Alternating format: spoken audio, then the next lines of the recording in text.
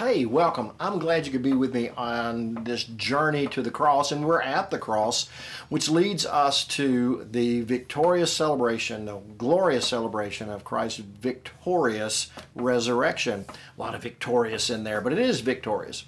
And we are finishing up our look at Mark's account of the crucifixion, which is the shortest of all of them. And as we do that, we come to the death of Christ. And you get to the cry of dereliction. Is that a cry of victory, or is it a cry of abandonment? Which one is it? Of course, we're talking about, my God, why hast thou forsaken me? So as we look at that, we also see this Roman Centurion who declares that surely this is the Son of God. So looking at this, we're going to take it up in Mark chapter 15, verses 34 through 39. At the 9th hour, which is around 3 o'clock, Jesus cried out with a loud voice, Eli, Eli, lama sabachthani, which is translated, my God, why hast thou forsaken me? Now, of course, that is a quote from Psalm 22:1. The whole psalm itself is a psalm of pleading with God to intervene on the behalf of this one who is suffering the attacks and affliction caused by others, wicked people. And it ends with a shout of victory and so some argue that Jesus' cry from the cross is one to say that to quote the first verse is to quote all of it and all of that. And it's really a proclamation of victory, not a shout of dereliction or abandonment by God. I take it that it is a genuine abandonment by God the Father, because Jesus is experiencing the totality of what sin does. He takes sin upon himself. He is experiencing God's wrath on that sin. He does that for our sake. All of sin, evil, wickedness is brought to bear in his being, in his person, and is dealt with there on the cross. If there is a short circuit, if he doesn't experience the separation from God the Father, that which is actually hell, I'm not saying that he goes to hell. I'm saying he experiences hell. Hell, the separation, the isolation from God that he experiences in death.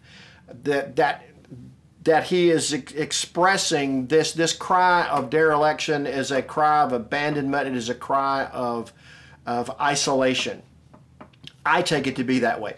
Now, does that exclude? I'm sure that Jesus knows, and throughout the Gospels, Jesus knows that he is doing the will of the Father and becoming this sacrifice for sin to draw wickedness and sin and evil to him in that moment, and that he becomes that sin for us. And, you know, Isaiah 59:2 says, your iniquities have made a separation between you and your God, and your sins have hidden his face from you so that he does not hear. And cursed is one who hangs upon a tree. Deuteronomy 21:22 and 23. If a man has committed a sin worthy of death, he is put to death, and you hang him on a tree. You die first, and then, because the way of killing within Israel is to stone you to death. And then you were hung on a tree, a pole. His corpse shall not hang all night on the tree, but you shall surely bury him on the same day. For he who is hanged is accursed of God, so that you do not defile your land, which the Lord your God gives you as an inheritance. And Paul says in Galatians 3:13, taking this up, about Jesus, Christ redeemed us from the curse of the law, having become a curse for us, for it is written, cursed is everyone who hangs on a tree.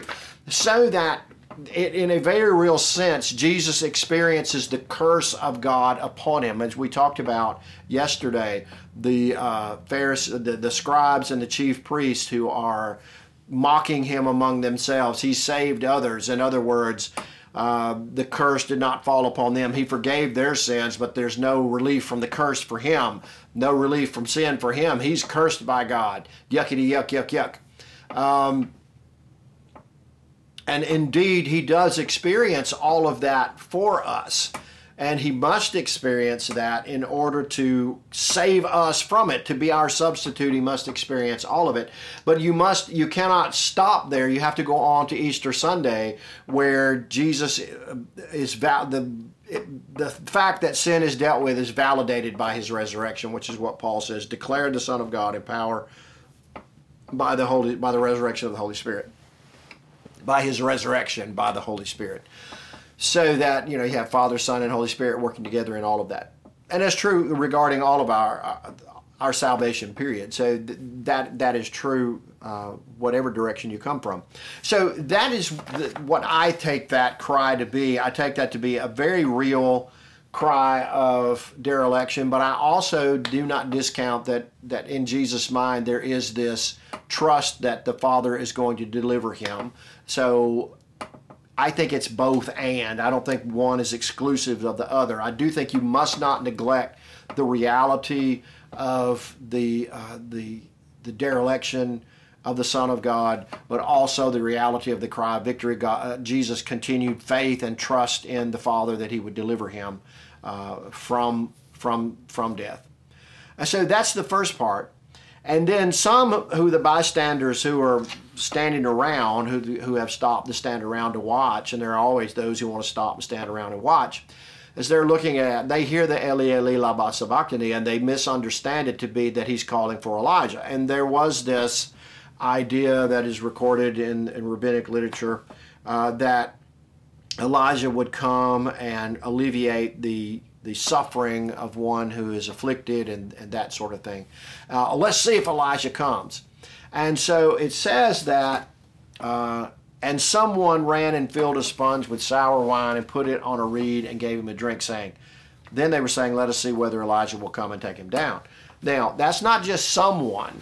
The only person who could do that is a Roman soldier. Now, there's either one of two motivations. One, this soldier has witnessed what's been going on and really does want to give Jesus a drink. And it was a wine mixed with vinegar. It was a cheap soldier's drink, a cheap day laborer's drink, and it refreshed thirst better than water did.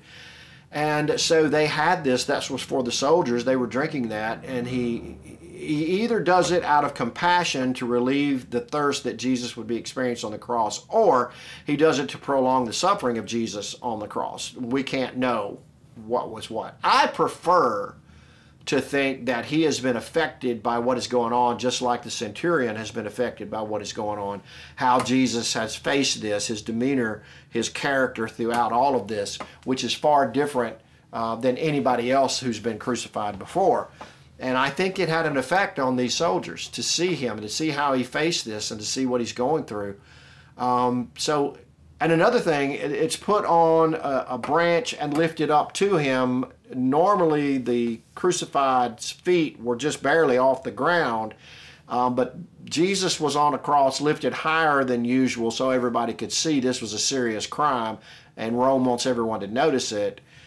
So he had to put it on a branch to reach up to him. I won't delve into the significance of hyssop that is used to sprinkle the children of Israel and the other things to make them holy there at the giving of the law and the covenant made with the people at Sinai, or of sprinkling with Aaron and his sons with the blood, and that is done. I think hyssop is possibly significant there, but I can't discern what that significance is other than how it's related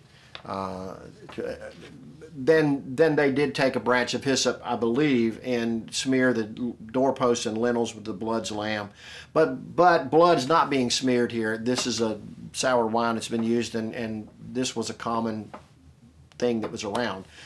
So he puts this, I can't remember who it is that says it was put on a reed, which quite possibly would have been an arrow shaft lifted up. So about that far, it's got to reach up to Jesus' mouth.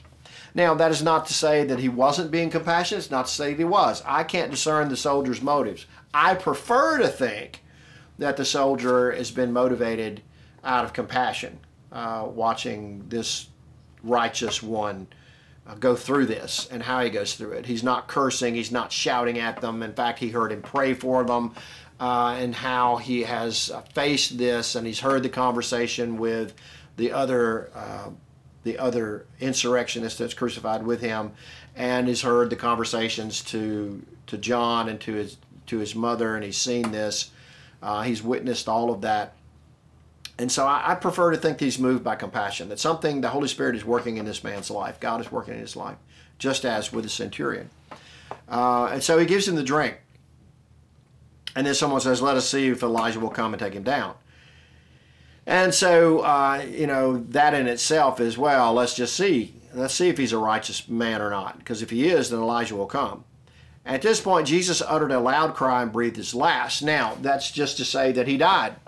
And it's not death like it usually takes place at the cross. Usually, crucifixion victims would die a slow death. They would eventually go into unconsciousness and they would die slowly. There's no shout. There's no all of a sudden death like that that Jesus experienced. And I think that is significant in that he submits to death. In other places, he commends his spirit to the Father. He is in control of it. And I think that's true. So Jesus uttered a loud cry and breathed his last because everything had been accomplished. And the veil of the temple was torn in two from top to bottom.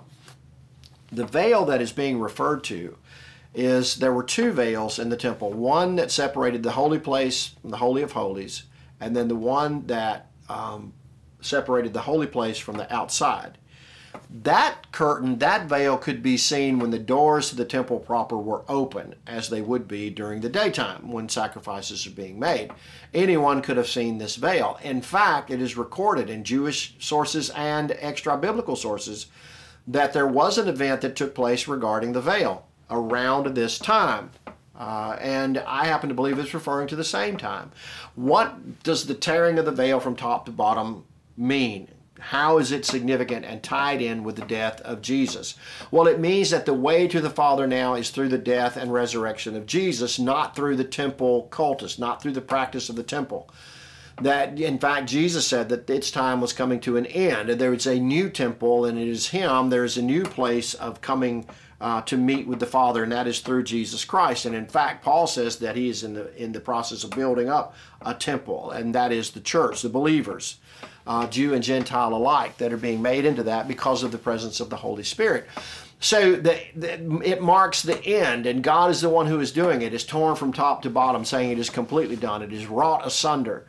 And so that is an end to that. No longer is that the case. No longer is this the way to the Father. Now it is through Jesus Christ. He is the sacrifice. He is the one who makes way for us to come into the presence of God. Not animal sacrifice, not animal blood, not going through priests, but going through Jesus himself. And so that's the meaning of the tearing of the temple. And I think it's significant that extra-biblical sources and Jewish sources point to this very same fact, that temple veil was torn, and it was the outward temple veil, not the inward one. And then you have the last part of this. And when the centurion who was standing right in front of him saw the way he breathed his last, he said, truly this man was the Son of God. Now that's an amazing statement coming from a Roman centurion. This was a guy who was over all of the death squads. This is a guy who's watched it from the beginning to the end. This is a guy who's been there. He's watched Jesus. He's watched how he's faced death. He's heard it all. He's seen it. And he sees how he dies. Now we know from other gospel accounts that there was earthquakes, there's tombs open, there's all kinds of stuff going on, and the veil being torn in two. He's seen the darkness, he's seen all of this, and the darkness, by the way, is also an indication of the dereliction of the Son. But when he witnesses all of this, for him to say, truly this man was the Son of God,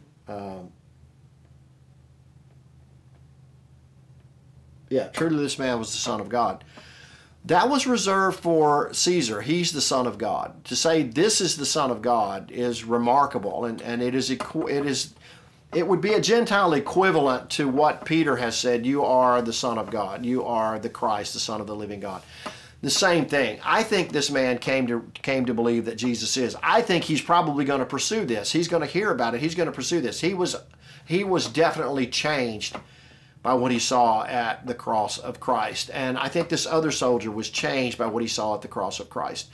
I think there is that, at the cross of Christ, there is that opportunity to be changed and be brought into the family of God. There's the opportunity to reject that and turn away from it, as the chief priests and the scribes did, as many of the passersby did.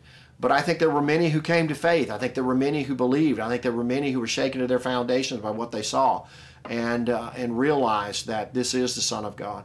And I think that's the point. We are supposed to come to the cross of Christ and realize that he died for us and realize that he took our place on the cross. And then we go through to that to Resurrection Sunday, where he is exonerated, he is validated what he did on the cross, in that sin has been dealt with because Jesus is alive. His death doesn't keep him. The curse has been dealt with. It was dealt with by him becoming the curse. By his becoming the curse for us. And so we have that reality that sin is dealt with, yours and mine, and if we will but receive the grace offered in that and believe in him, the finished work of Christ, and trust in that and surrender to him as the Lord of our lives, we will be declared in the innocent. We'll be declared righteous. We'll be declared in the right and innocent as Jesus is declared innocent and right, because he became that curse for us. He took that upon himself. That is the most remarkable and most wonderful of the good news, is that he has come and he has delivered us, if we will but receive that deliverance. And I pray that you have. If you have, then you know forgiveness of sin, eternal life, and joy indescribable right here and right now. And you know Jesus Christ is Lord and Savior. You have surrendered to him as Lord and Master. And because of that, you have the shalom, the peace of God, to rest upon you. In the midst of all that is going wrong, I am encouraged with things that are going right, and I pray that you are too. People are beginning to stand up and say, no, we're not going to have children taught weird and strange, immoral sexual practices at any age, but certainly not in little children. People are becoming outraged at these 5 children and hundreds of others that were aborted and found there in Washington, D.C. that are part of an abortion clinic. It's been outed. It's been, the light of day has been cast upon it. And the cockroaches and such are scuttling back into the darkness, wanting to cover it up. But I think it's too late. It's been seen that these children were murdered, and that's what abortion is. It's murder, and they were murdered, either partial birth abortion or infanticide. After they were born, they were murdered, and it's just gruesome. It's horrible. And how can we talk about atrocities being committed by Roman soldiers in Ukraine when we have this horrible thousands upon thousands, millions of babies that are killed every year and have been since Roe v. Wade? My prayer is that America is waking up, that the light is beginning to shine, that we will turn to Jesus Christ, and that God's people will be revived and lead away in evangelism. That's my prayer. I pray it is yours too. I pray for revival, and I pray that you do too. Hey, listen, my friend, we are closing out this today, the cross of Christ. Next week, of course, we'll be looking at the glorious resurrection of our Lord and Savior, Jesus Christ. If you don't have a church home, I invite you to come to Troy First Baptist. We have small groups and Sunday school at 9 o'clock, and we have our worship at 10:15. And this Sunday night, we're having a special service. It's a narrated drama. It's called The Last Days of Christ, where the Scripture is acted out. Scripture is read, narrated, and we have a cast that's acting things out. It should be an awesome time of worship. If you don't have a place to go Sunday night and you want to come be a part of that, then my invitation, please come. That's at 6 o'clock on Sunday night. If you don't have a church home, come be a part of it. Be my guest. We'd love to see you. God bless you. Hey, listen, I don't know if I'll see you this Sunday. If I don't, I'll see you Monday. Until then, I pray that God's shalom, his peace, rest upon you always. Be at peace, my friends. See you next time.